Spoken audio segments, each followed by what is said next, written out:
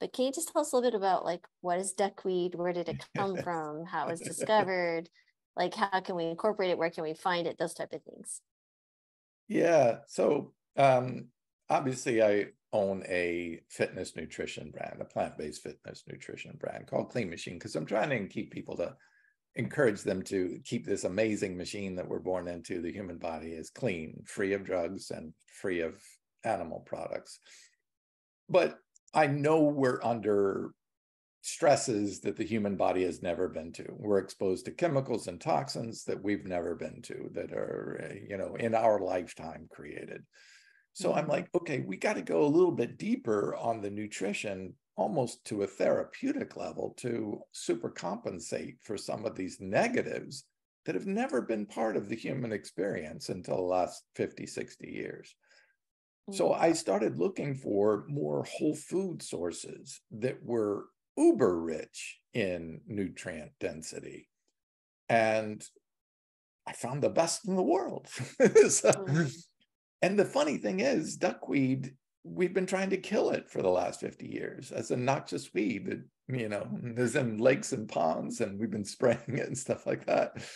And one company was looking at how to, do it. And they were dredging out duckweed, and it was growing super rapidly. And they're like, wow, that thing is like almost impossible to kill. Let's take a look at it nutritionally. Let's break it apart. And when they found out it's the most nutrient rich plant ever discovered on this planet.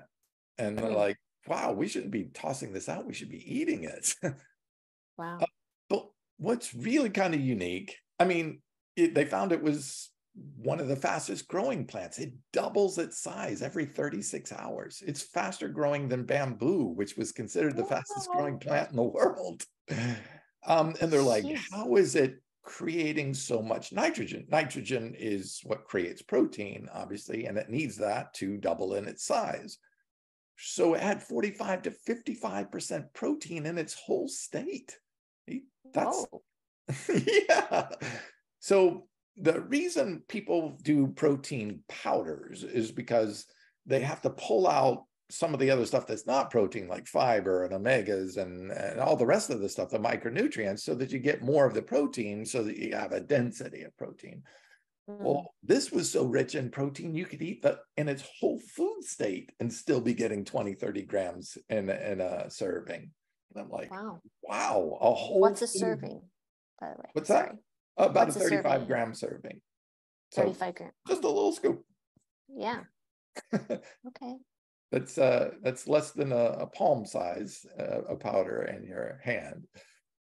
Wow. So that's in a powdered, dehydrated state? Correct. So they dehydrated and cold pressed and then dehydrated so that it can be served as powder. That way you can throw it into pancakes or smoothies or sprinkle it on salads or whatever you want to do with it.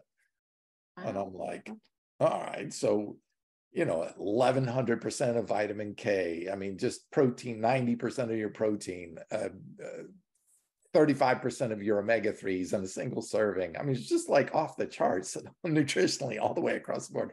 Prebiotic fiber. The WHO called it the most complete food source on the planet.